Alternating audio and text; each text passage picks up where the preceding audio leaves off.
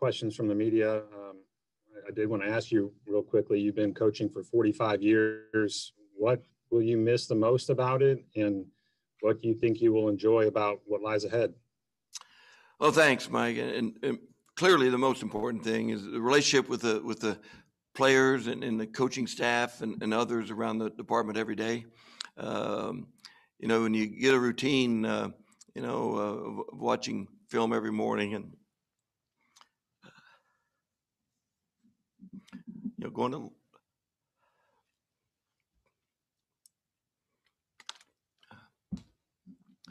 to lunch every day, we'll miss that. We'll miss the preparation. I think the games are great and people love the games, but I think coaches enjoy the preparation time more, the practices more, trying to figure out how to help the players get results that we always want.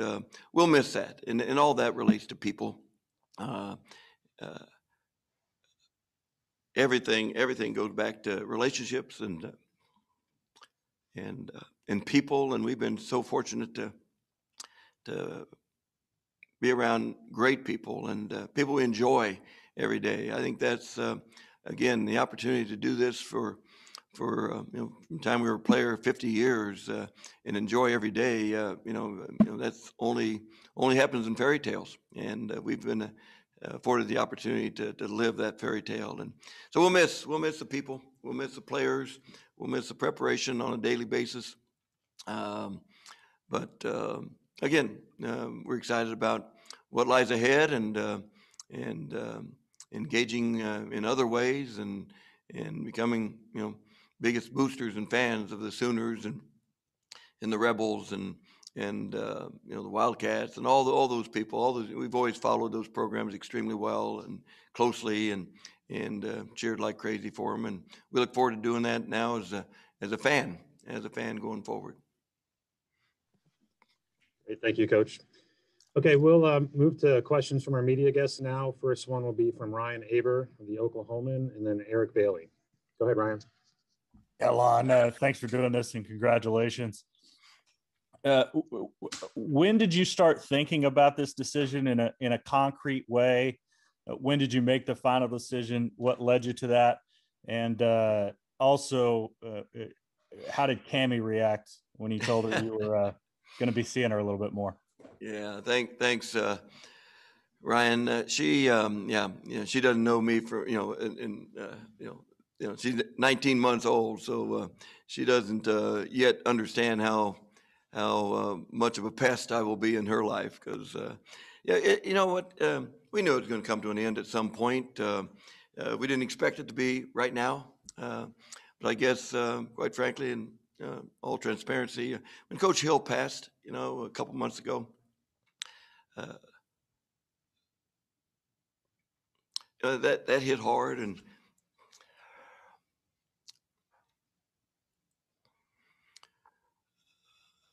so that got Barb and I probably talking more seriously about it, and then we start thinking about how we want to spend. We're fortunate to have good health and again enjoyed every day, and grandkids were a big tug, no question about that. Angie and her husband Mike and Avery and Wyatt and Cole live in Nashville, and every year they get older, we just feel like we're missing something that we didn't want to miss anymore. Kevin and Allie in Vegas with Cammie, that's first and foremost in our agenda every day to see what we can do to engage in what they're doing. And then Kevin, getting that job in Vegas. What a blessing for him. He loves Vegas. He's got a great passion for the Rebels, and just kind of throw, as a fan, just all of her time and interest and efforts and watching and cheering on the Rebels. And we'll always, we'll operate between Norman. We love the people.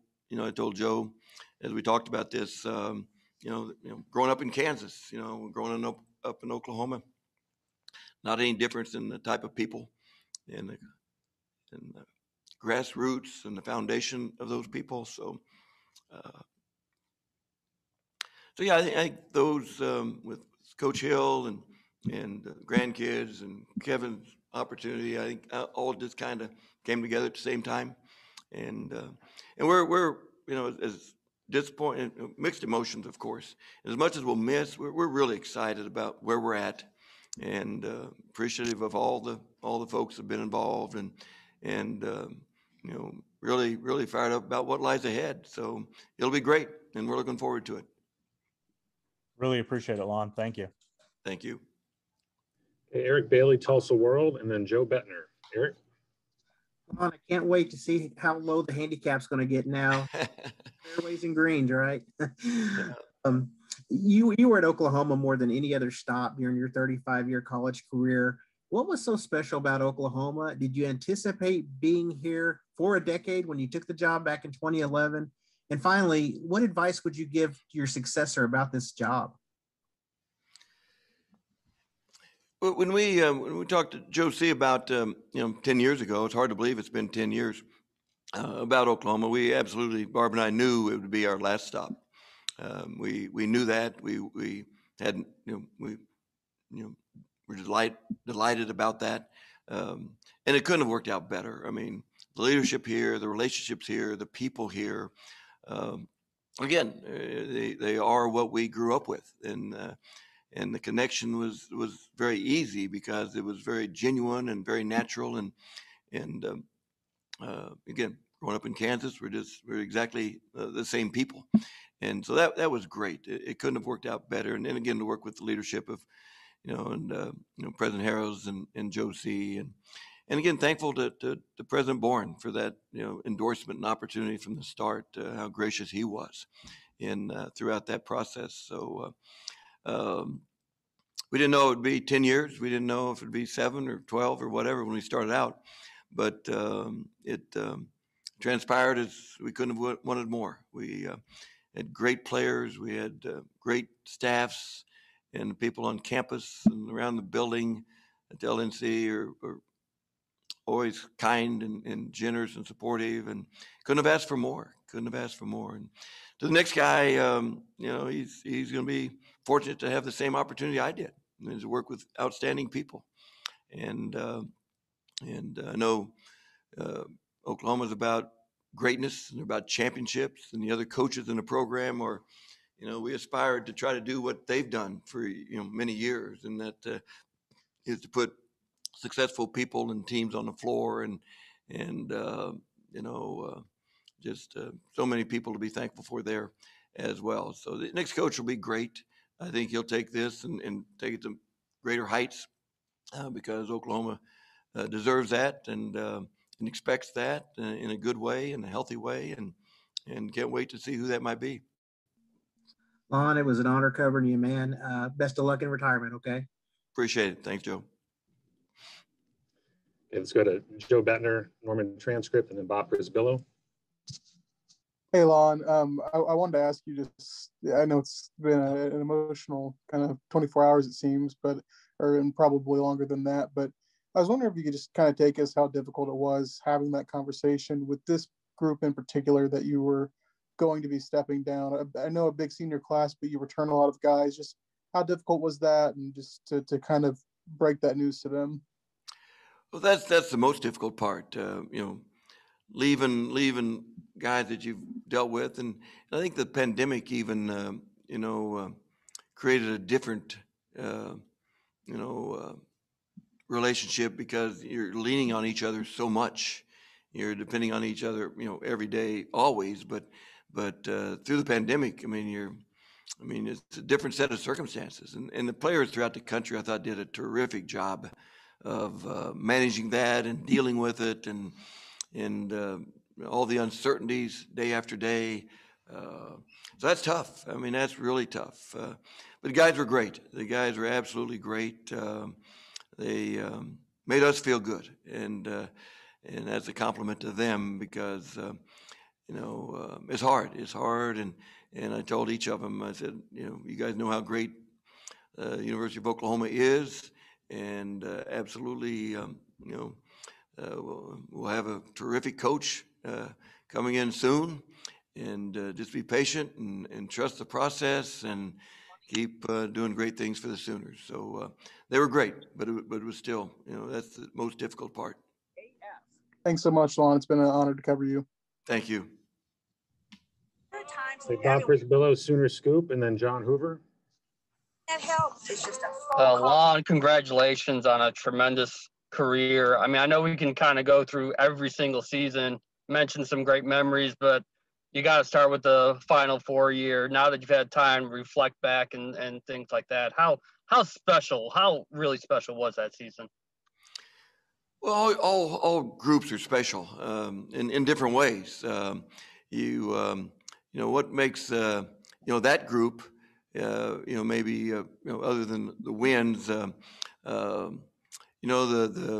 togetherness that group had, the confidence they had in each other, the security they had to step out and do individually what they could do well and expect others to take care of that same responsibility. They played with great joy. Yeah, they loved practice. And it was fun to watch them grow and watch, from day one, and it started with Buddy, Isaiah, he and Buddy, had a very healthy competition, from the start. But Buddy said from day one, his senior year, that hey, we're going to the Final Four, and you look around, it's hard to go to the Final Four. There's so many great teams. It's hard to win tournament games. It's hard to win any games, especially in the Big 12. But Buddy just absolutely, expected that, and he wasn't just saying it. And the other guys kind of bought into it and gradually, believed it, and they just kept getting better and better. And then played, unbelievable basketball, especially in that Sweet 16 Elite 8 game to go to the Final Four, and then just unbelievable experience. But the memories, it's always about memories. You want each of your teams to have special memories and for a lifetime, and that team obviously afforded all Sooners and everyone associated with a lot of very good memories. So that team was special. No question about it. Appreciate it, Lon. Thank you very much. Hey, John Hoover, SI Sooners, and then Barry Trammell. Lon, congratulations, and thanks so much for everything over the years, and I mean everything. This story's been told before, but I'd like to revisit 2011. Joe coming out to Las Vegas. You and Barb had just finished building your dream home. Moving boxes were still packed, apparently, and here comes this athletic director from Oklahoma. He needs a coach. He's making one last pitch. You'd already told him no once over the phone. You told him no again. Why did you finally say yes to one more rebuild? And how do you look back on that day now? Yeah, it's hard to say why. As anyone that knows Joe knows he can be pretty persistent. And when he's got a plan, when he's got a vision, which Sooners have benefited for 20 plus years from that. Yeah, Barb and I think just, we didn't expect to leave Vegas. We love the people there. We've been fortunate every stop of the way to develop great relationships, great friendships, and have those to this day. So, but I guess in the end, Big 12 is appealing. The Sooner brand, we knew from the Kansas State days and competing against Oklahoma how strong that brand was, and we've learned since that it's even way more powerful than what we knew from the outside. It's an unbelievable worldwide brand. But I guess the more Barb and I talked about it, getting back to our roots in the Midwest and the Big 12 and the opportunity to recruit the type of people that gave us a chance to compete, one more time for that Final Four opportunity, and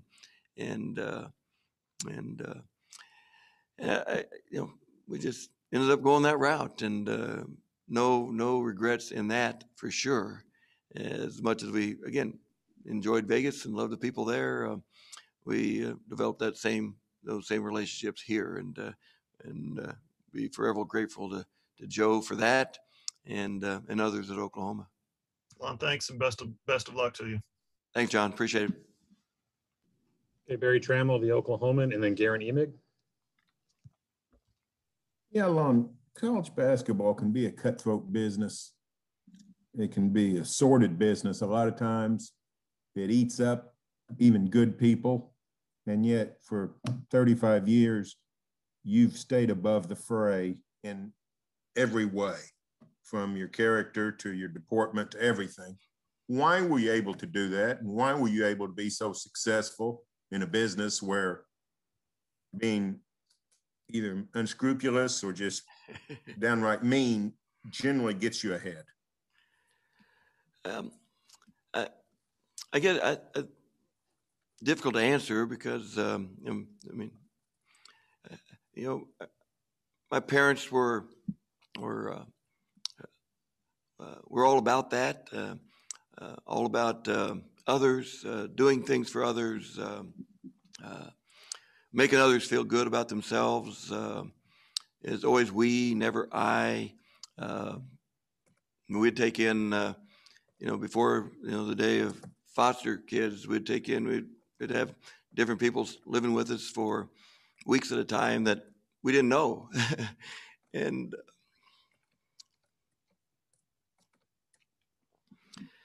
so I think it all goes back to that. Great memories, unbelievable parents, always about the right things. Oldest of 6 kids, and parents were only concerned about what's best for each of us. So it all goes back to that, as it does, I guess, for a lot of us. But I appreciate the question. It's a hard one to answer because the emotion involved. But thanks for asking. If you don't mind, Lon, tell me your parents' names. Yeah, Don and Betty. Thanks, Lon. Yep, you bet. Garen Emig, Tulsa World, and then James Hale. Try to lighten the mood a little, Lon. Yeah, I appreciate that. Thanks, Garen. I just wanted on the record now that the issues the Sooners have had at Bramlage the last 8 to 10 years, that was a favor to the alma mater, correct? Yeah, it may look that way. What did we win there? One time? I think, and that was a long time ago.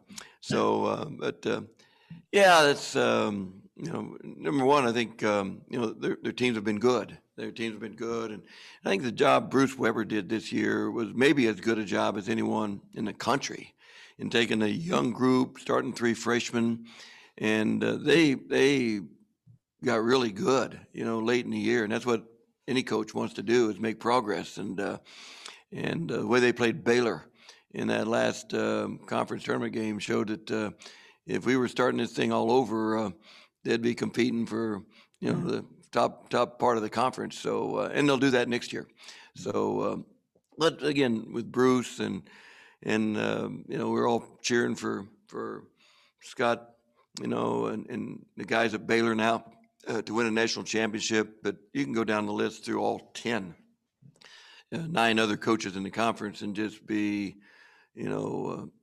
amazed at how good of a job they do. And that's that, in addition to having really good players, is what makes the Big 12 so tough, every night out. But yeah, happy for Bruce and the Wildcats, and always be a huge fan of theirs, and like always, cheering for them every time out. Big picture, real quick, just for old time's sake, as you depart the game, or at least coach from a coaching perspective, is there anything that worries you about the state of the game? Is there anything that, because I know it's changing so rapidly, especially with players' rights and loose and transferred situations, and in a lot of ways it's made the job a lot tougher for coaches. Is there anything that you worry is threatening either the sport's integrity or moral fiber as you depart? Absolutely, great worry for the game. As great as the game is, and you'll get me on a soapbox here, but the NCAA, has got to revamp. Period. I mean, we can't continue as we are, And young coaches today seeing people violate the rules and nothing happen is ridiculous. And I'm concerned about the young coaches taking that as a lead. Um, and one of the greatest things my dad imparted was, I mean, there's no satisfaction in cheating and winning. I mean, absolutely anyone can do that, you know. So you get me on a soapbox here, and yeah, there needs to be great changes, and it's tough because of the amateurism aspect, the legal fronts, what you can do. But the NCAA right now is going to a gunfight with a knife, and we're not winning. So love the leadership of Craig Robinson with the NABC. He's about all the right stuff, and I think he's going to bring about great change.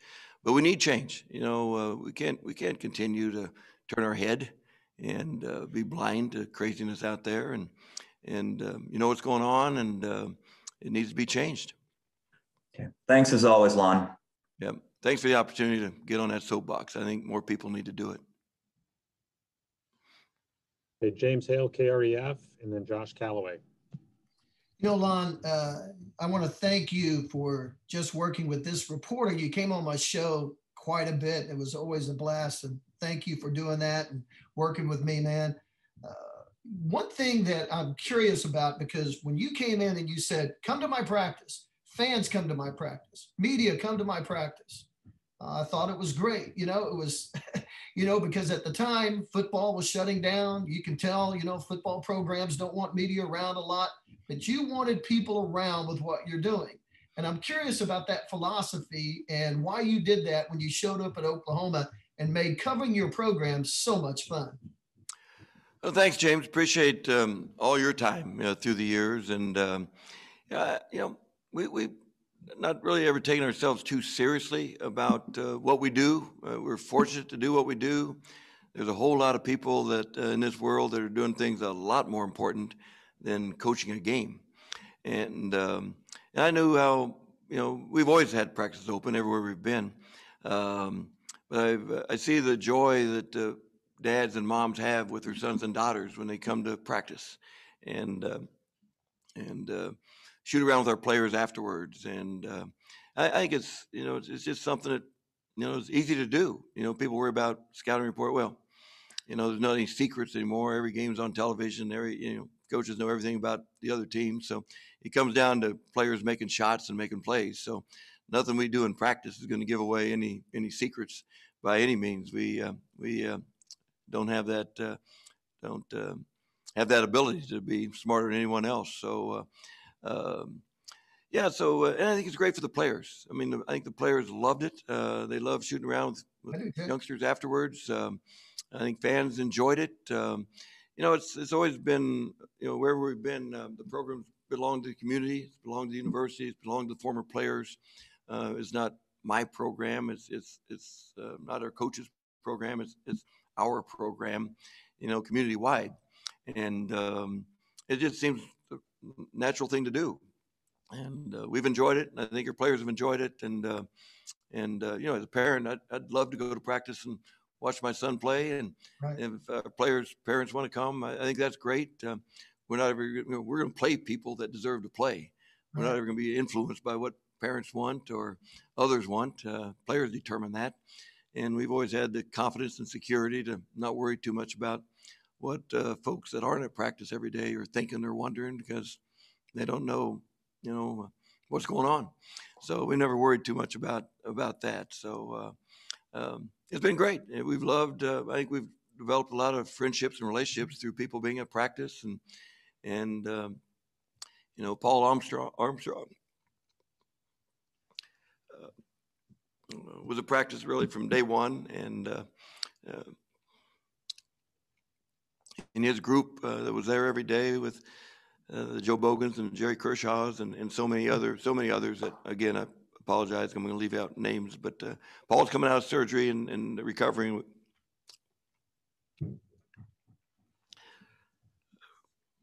We wish him well. We're thinking about him. So that's just, again, it's the right thing to do and the fun thing to do. And I know our players enjoyed it. Hey, Lon, you can use my show anytime for a soapbox if you want to get after the NCAA. I'm right there beside you. All right. So I'll let you lead the way. I'll throw the question out. You go for it. Okay. I appreciate that. Keep up the good work. Thanks. We'll go to Josh Calloway with Sooners Wire, and then we'll go to Nate Fakin. Josh? Yeah, Lon, congratulations obviously on a fantastic career. It was a pleasure to cover your team this season. I guess just want to ask specifically, going back to kind of what President Harris was saying earlier about, your favorite coach's favorite coach, just specifically the outpouring of, just love, I guess, and respect from other coaches around the country over the last 24 hours or so, Mike Boynton, Bill Self, Scott Drew, a million others. Just, I guess, what that means for you. Well, it's very kind, and I appreciate it a lot. And I think those in the coaching fraternity understand what each other's doing every day, and we've been got obviously so many great people and great coaches and great friends, and we'll have those forever. And competing against folks, I think, enhances the relationship, and again, we appreciate all the kind words and the support, and I'll be bugging them about dropping by practice, I'm sure, from time to time to fill that need that's going to be there going forward. So, but no, it means a lot. Again, those are great friends and great competitors, and we appreciate all of that. Thank you, Lon. Wish you the best. Thank you. Nate indicated that his question was just asked, so we'll go ahead to Ryan Chapman with SI Sooners. Ryan? Yeah, Coach, we've talked a lot about your well-earned reputation as a program builder and a program rebuilder. At every stop along the way, not only have you had great success, but that success has come very early on. Can you kind of reflect back on what you and your coaching staffs have been able to do to not just turn things around, but have that immediate impact at every stop along the way?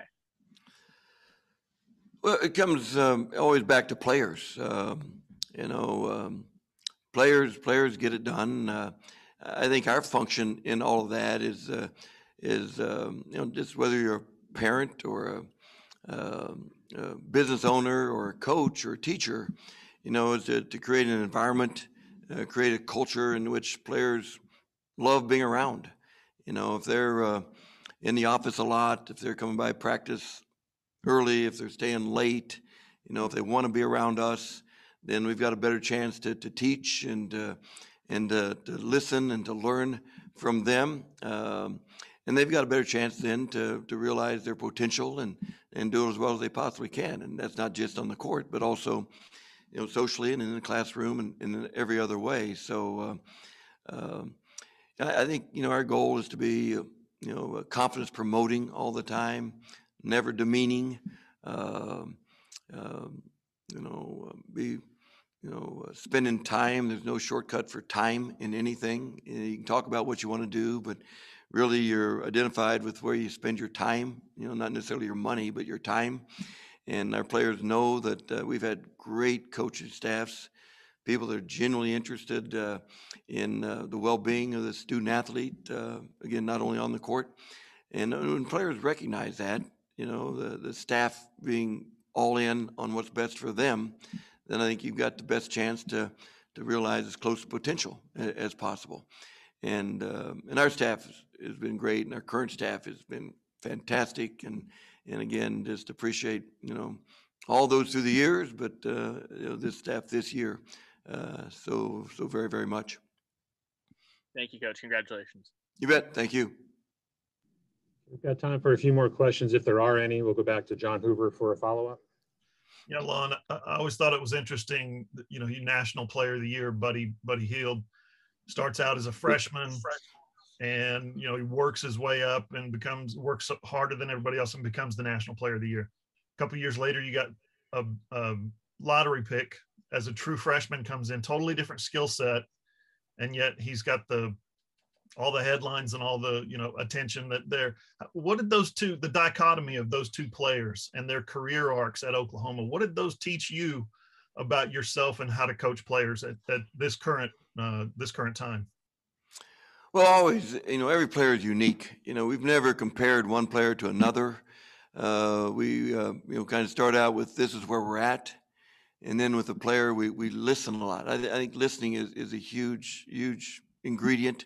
Um, um, we ask about the player's vision. Where you want to be, what do you want to accomplish, what do you want to do, and then work backwards from that. Okay, if you want to be great, on the court, if you want to be great in the classroom or great at anything, let's develop a plan to get there.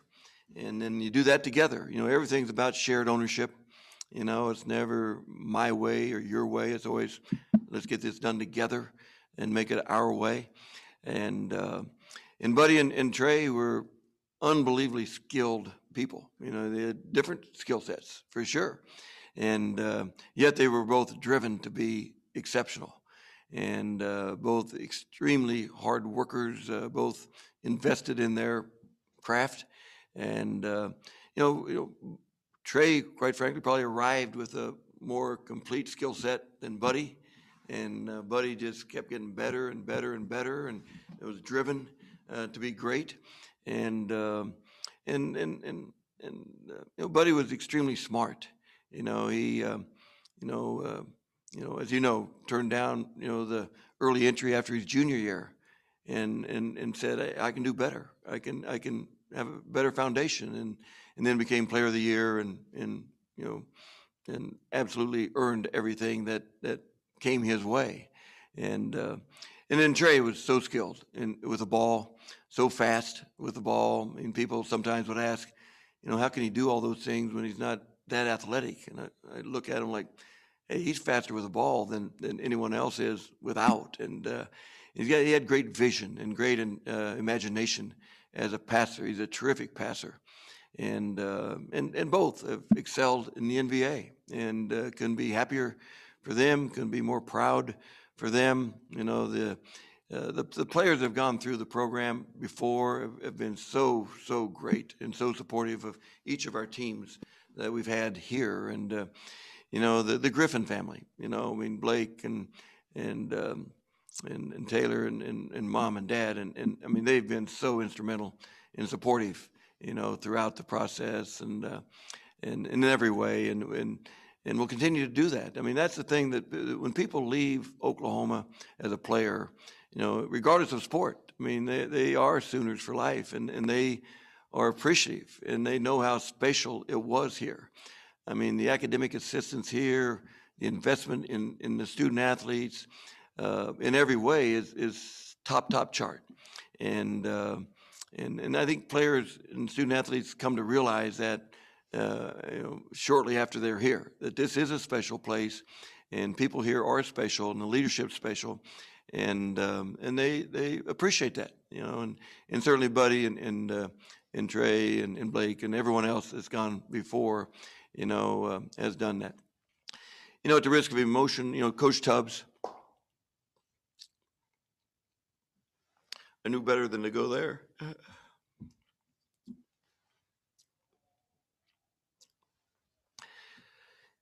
He and his family are Sooner basketball.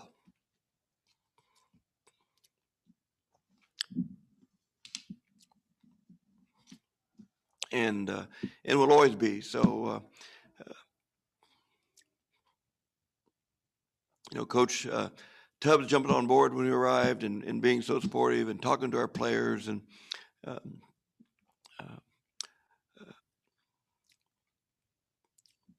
meant everything, and really helped in the transition of when we came to Oklahoma, and miss him a lot. Lon, we appreciate you. Coach, we got a couple more follow-ups here. Let's go back to Ryan Aber. Yeah, Lon, want to ask you, what were those conversations like yesterday with former players and former assistants, the guys that have been around the program, things like that? And then also anything that we haven't asked you about that you wanted to address? Well, you guys have been helpful for sure, and I appreciate that. The former, again, the 10 years at Oklahoma, at then the players at other stops. I mean, I really look forward to re-engaging with them more. We'll have certainly more time on our hands, and say thanks to each and every one that I can reach, and we'll try to reach out to all of them, and again, how supportive they've been, how gracious they've been, and certainly it's always about players. Coaches just don't win without good players. I mean, all the coaches are good; they really are, and they're well prepared, and their teams are good. So it's always about players, and we've been extremely blessed with just terrific players and young men, and again, players' families. I mean, it all goes hand in hand. So yeah, so. It is great, and I'm going to go real quick here on Renee Forney. She, along with Coach Tubbs, is Sooner basketball, and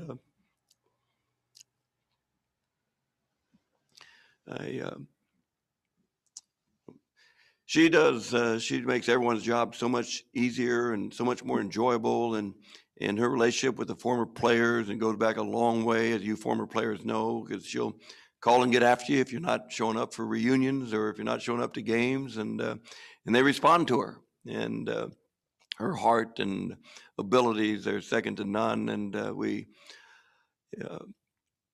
so appreciate Renee and all that she does and will continue to do, and in a great way. Okay, Coach, looks like we have one more. Back to Barry Trammell. Yeah, Lon, I try not to get too overly emotional, but I just had one question for you.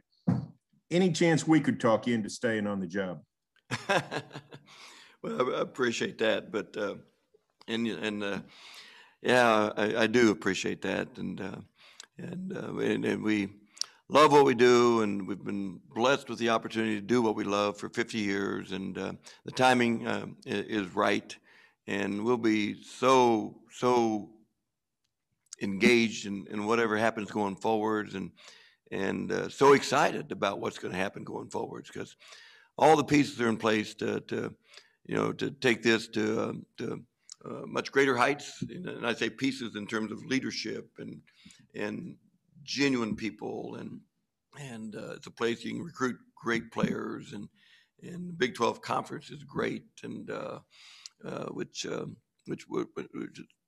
where players want to play. They want to play against the best, and that happens in the Big 12. And so, yeah, we're excited. We're grateful, appreciative, excited about what lies ahead, and part of that excitement is the cheering on and supporting all those people and places where we've been, and running to whatever lies ahead. But thanks, Barry. Thanks, Lon. You bet. Okay, it looks like that's all the questions we have, Coach. I'd like to thank everyone again for joining us on what is certainly a bittersweet day for everyone here at OU. And one final thank you and congratulations, excuse me, to Coach Kruger. We certainly wish you and Barb the best. Thank you so much for everything, and thank you everybody again for joining us. Thanks, Mike. Appreciate it. Thank you. Thanks.